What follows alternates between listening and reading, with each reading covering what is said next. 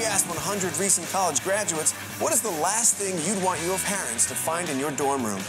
Tiara. Use condom. Whoa. Top spot again, Tiara!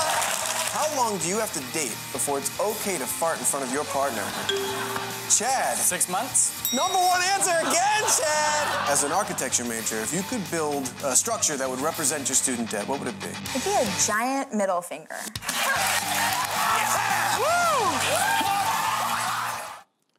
What an awesome show. That's the show. This is the guest. This is Michael Torpey. That was Paid Off with Michael Torpey, which can be seen on TruTV every Tuesday, 10 p.m. That's awesome. That's yeah. awesome. By the way, let's do this. Can we get a shot of our great young producer, Gina? Gina, the reason we have you here for just a moment or so is to clarify that you are one of the millions and millions, as opposed to Carl Sagan, you don't even know who that is, billions and billions, millions and millions of young Americans who have big college debt, correct? Absolutely, yes, How I bad? do. Bad, I'm over $100,000 in student debt. Just for 4 years. And we pay you what, $250,000 a year? Yes. It's a joke for public television. That would be great. Okay, so without belaboring this, because Michael's going to respond to it, how challenging is it? You work full-time with us, you're terrific, but you don't make millions at public television, so? It's nearly impossible. I mean, I went to school for 4 years. I went to a private school, and you think like, oh yeah, I can't wait to go to college. You get the whole college experience, and then you get out, and they're like, oh, here you go. Here's all the money that you owe. So it's almost impossible. You think you can move out and get a full-time job, and everything's going to be great, and then it's like, oh well, you have rent and you have all this other thing. So I mean, it plays on your mind. Oh yeah, I mean, and it's not cheap. I mean, they don't really have any sympathy for. I have private loans, so. Ouch. They don't really have any sympathy for you. Can you represent millions of others? 45 million Americans out there right now. Over $1.5 trillion of outstanding student debt. And you hear that all the time. Gina, Absolutely. we will not solve your problem, but we'll talk about you when you leave. Yes. Thanks, Gina. And Thank by the way, you. thanks for doing a great job for us. Oh, thank you. I wish Thanks we for could pay having you me. more. Thank you. Thank you, Gina. In all seriousness, when you listen to Gina, she does represent so many others. How much, Michael, does it play? I know the show is fun and everyone has a good time, but it plays on them emotionally, psychologically, right? Absolutely. I mean, and that's part of the show. We're paying off debt for some folks. We're giving away a lot of money to people, but I can't host 45 million episodes of this thing. That's right. So the show is about raising awareness. It's about telling stories like Gina's so we can put faces to the crisis and bring change through government. How'd you get into this?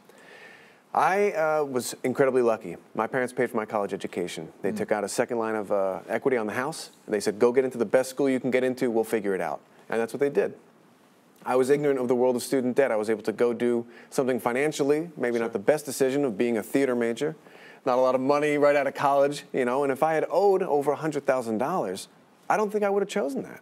I would have felt pressured to take on a major that I thought was going to lead to a job that would help me pay that bill right away. Even if you didn't love the job. Absolutely. Absolutely. Too much pressure. I mean, I applaud Gina that she's got $100,000 and she's in the field that she wants to work in. This is what she wants to do, but in all fairness, I'm being very serious here, folks. It is not the place to make a ton of, listen, the people who are here, we love our work.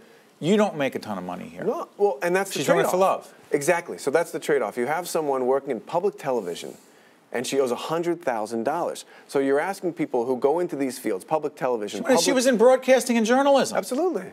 Absolutely. So do you want the only way you pay off your debt is if you go into economics, you go work on Wall Street? What about the people who want to go work at the Southern Poverty Law Center? That's right. People who want to be public defenders. Making a difference. How do they pay off their debt? So the people that come on the show, even though it's fun and a lot of jokes and people are pretty engaging personalities, they are there for a very real reason. They need those dollars. Absolutely. How do you decide the winners?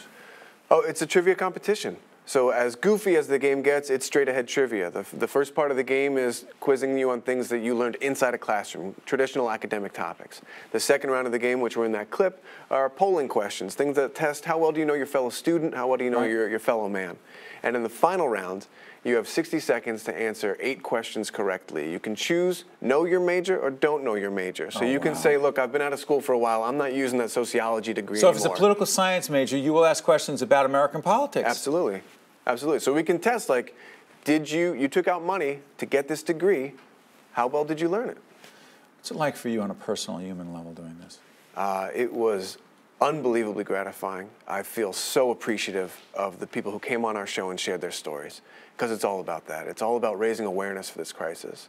I had my appetite whet for doing shows like this by working on Orange is the New Black. I got to work in a show that was creatively satisfying. You played Seal Humphrey? Yeah, a real piece of garbage human being. So clearly unlike you. That shows how good an actor you are. I appreciate that, but this show I feel like is my my campaign to clear my name a little bit, that I'm not the monster that I played on that show. Right. But working on Orange, creatively as an actor, incredibly satisfying, socially, unbelievable. Having people... Big impact. Oh, women that were in prison coming up to you on the street, talking about feeling seen through the show that I was a part of. Unbelievable experience. And I wanted to do more work like that. And this show hopefully is entertaining and raises awareness and helps people out. By the way, again, TruTV time? At 10 p.m. Tuesdays. Curious about this. Your passion for acting, your passion for the work that you do, Orange is the New Black and other work, where did it come from? As a kid? Yeah, as a traditional... I don't mean to answer the question. No, of course. You grew up in Jersey, by the way. I grew up in Jersey, Glen Rock, New Jersey, not far from here. Beautiful small town. Bergen County. Absolutely. I still have a 201 area code on my cell phone. Keep that Jersey route. Absolutely. It's a classic small town. You know, two train lines running through, right. 4th of July parade. Great little town.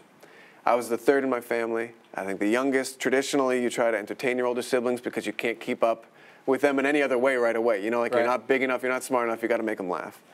So I think that was part of why I got into this field. I love the human connection. I love meeting people and understanding them, and I feel like I benefit so much from hearing more stories, meeting people who are different from me. And this show was another way to do that. You know, as an actor, you do that when you study a character. Sure. You got to get inside their head. You got to think about what's their experience, and ultimately that then affects your experience. Are you a quote-unquote a political person who wants to change public policy as it relates to the federal government or state governments and how they deal with this massive crisis of student loan debt? Absolutely, yeah. I don't have all the answers right now. Who does? Well, nobody.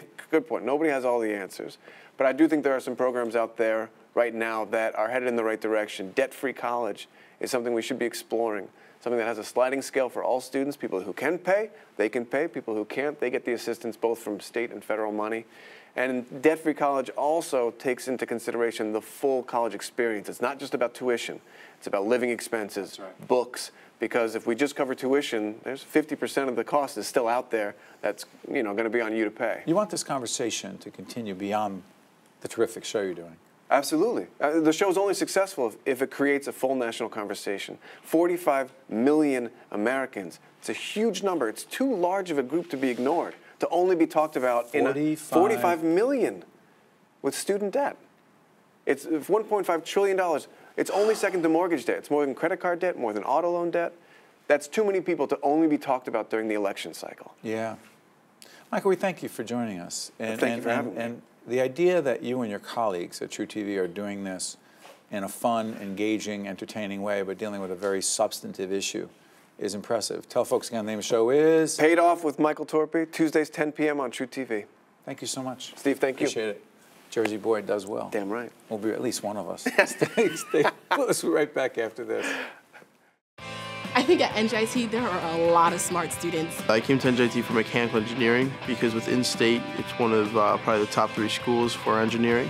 It sort of creates a friendly competition where you can learn from them. It's a great academic school. I feel I'm being challenged, but at the same time, I love the classes I'm taking. The atmosphere of being here is like being at an upstart company. It's that same kind of drive, that same kind of passion.